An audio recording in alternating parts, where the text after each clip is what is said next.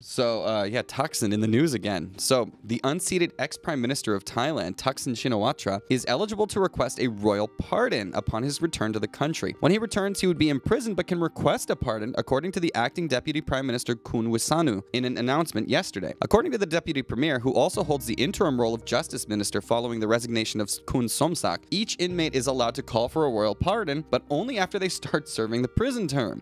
Quote, all inmates have the right to seek a royal pardon on the first day of imprisonment because this right is available during the time of punishment. Wissanu cautioned, though, that if the appeal for royal pardon isn't granted upon submission, the petitioner can only reapply after waiting a 2-year period. Now, once Thaksin lands on Thailand soil, he will be met with an incarceration order about 3 previous cases that resulted in a total punishment of 10 years in prison. Some of the former premier's cases have exceeded their statutes of limitation, while others have yet to reach the inside of a courtroom, such as the case regarding Thaksin's escape from Thailand. The announcement of correction officials preparing for Thaksin's arrival follows the former premier's predisclosed plans of returning on his birthday. Thaksin celebrated his 74th birthday on Wednesday whilst in his self-imposed 15-year exile. The Deputy Prime Minister also pointed out that even without a royal pardon, Thaksin's senior status would result in different treatment from the average inmate. The critically ill are similarly afforded certain advantages like the elderly, a policy common to the Thai court sentencing. Quote, Thaksin, being older than 60 years, will be treated differently from general inmates due to his age. Now, the determination of special privilege lies in the hands of the Correction Department, which suggests that Thaksin's detention outside the prison is an unlikely scenario unless he is granted a royal pardon. So,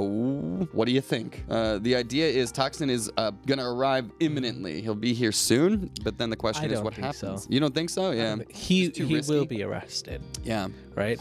There are many different Thai news sources that are saying that even the police are preparing themselves for his arrival. He arrives, he gets arrested. You think a man with his amount of power and money will go and just spend his time in jail to wait for a royal pardon? It's not like royal pardons are just waiting around to be thrown here and there.